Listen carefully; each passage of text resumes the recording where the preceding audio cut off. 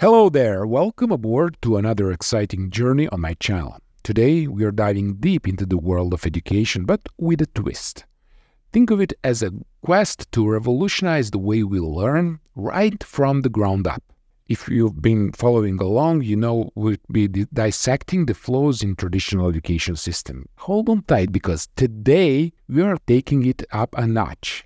We are talking universal principles, the kind that could change the game for learners everywhere. And guess what? We are bringing a secret weapon, Scrum framework. Yes, that's right. This agile framework isn't just for software development. It's a powerhouse that can shake up education as we know it. So buckle up because we are about to explore how Scrum can be the key to unlocking a brighter, more effective future for education. Let's dive in.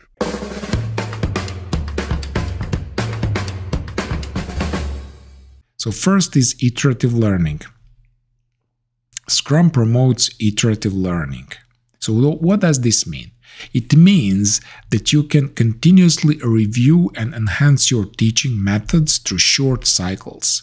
It means that changes can be rapidly incorporated into the curriculum based on the students' feedback and new requirements.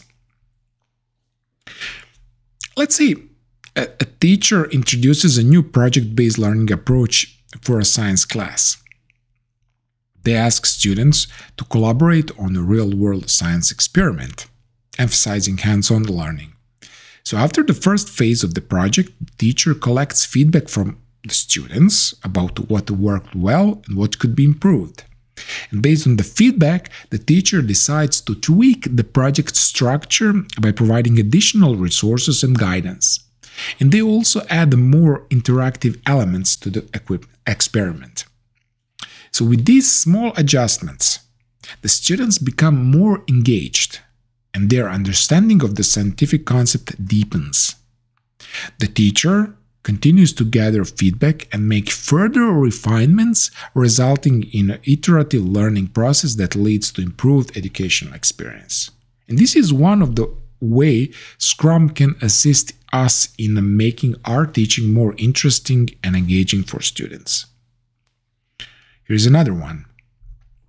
Collaboration. Collaboration is the heart of Scrum. By involving students and depending on your environment, potentially other stakeholders such as parents, other teachers, school administrators, policymakers, business community, we can create an environment where evolving needs are openly discussed, understood, and effectively addressed. So let me share a high school science project example, and then you can leave your thoughts in the comments, okay? So in this scenario, students are tasked with creating a sustainable gardening system. The teacher, in collaboration with the students, holds regular meetings to discuss project progress, identify challenges, and brainstorm solutions. They also invite local horticulturists to provide the guidance and expertise. They set up Scrum board, defining tasks like a research plant species, building the garden structure, managing water and care. Each student takes on specific responsibilities with these tasks, and they work together to achieve their goals.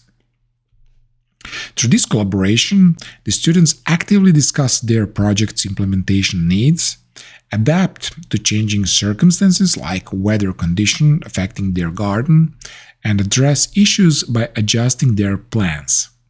Their collaboration ensures that they not only complete the project successfully, but also develop valuable teamwork and problem-solving skills. Feedback integration.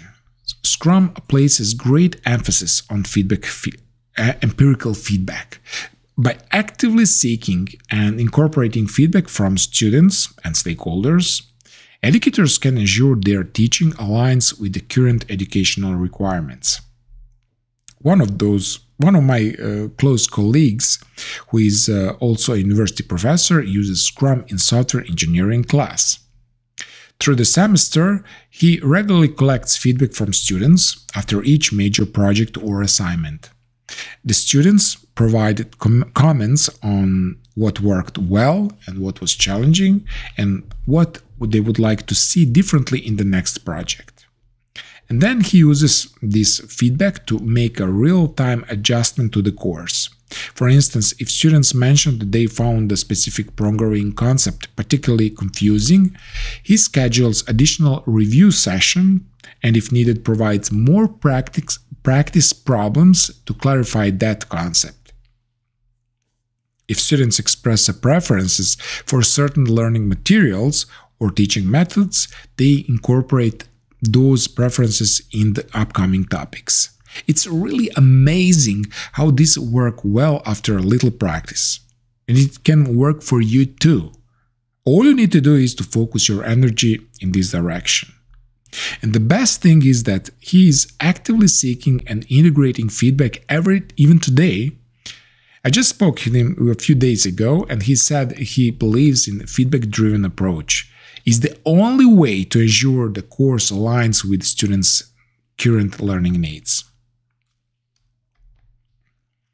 Adaptability.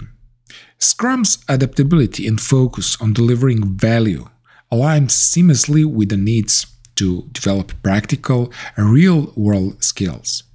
This means that you can shift their approach to emphasize hands-on learning and skills development, ensuring that students are ready for ever-changing world.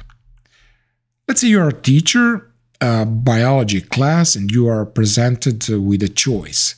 Stick to a traditional lecture style curriculum, or introduce hands-on learning and adapt the course to current real-world challenges. So, could you please share in the comments which option would you believe create more valuable outcomes for your students? Okay? Please share your thoughts. Since you made it this far, I assume you are considering the second option. Creativity will liven up your class. So in this situation, everyone in the class works together to find a problem they care about, like a pollution in nearby water that they want to solve. And using Scrum principles, the teacher guides the students through a project. They research the issue, design experiments. Okay? They test water quality, collaborate with local environment organization, and even present their findings at the community meetings. It's amazing. It's amazing. The course content, initially designed around the standard curriculum, adapts to incorporate these real-world problem-solving experiences. As a result, students not only learn biology, but also develop practical skills in the research, data analysis, and community engagement. The adaptability of Scrum allows the teacher to pivot the curriculum to align with the current issues and provide students with hands-on, real-world learning experiences, so they are better prepared for the outside world. So, as you've witnessed, these are just 4 simple illustrations of how Scrum can make a difference in education. But there are countless more possibilities. By embracing Scrum principles in education, we can revolutionize traditional classroom, turning them into flexible, dynamic learning environments that are exceptionally equipped to meet the evolving educational requirements of our students. Okay? And that's it for this lecture. If you have any questions, thoughts, or concerns, please share them in the comments.